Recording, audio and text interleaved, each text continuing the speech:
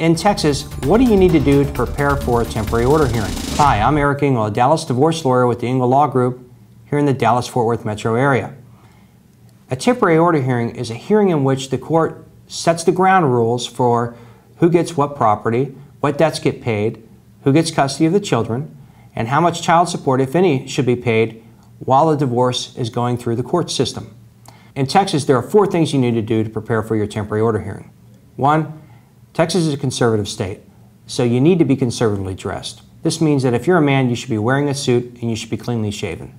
If you're a woman, you should be wearing a long dress or a professional business suit. 2. You need to arrive to court on time. You don't want to be late when it comes time to deciding whether or not you're going to be able to keep custody of your kids. 3. You're going to want to make sure that you're friendly towards the other side and you're friendly towards the court staff. If you're rude to the court staff, this has a way of getting back to the judge who won't take it kindly and may actually make you pay more money or take away custody of your children. 4, you want to make sure that you deliver all the papers to the other side and to the court in a timely manner. Why am I telling you this? I'm telling you this because you've just been served with papers for a temporary order hearing, or you're preparing for a temporary order hearing yourself in the state of Texas. These are the sort of problems that we deal with every day. If you find yourself in this situation, pick up the phone and give us a call. I'm Eric Engel. Thanks for watching my video.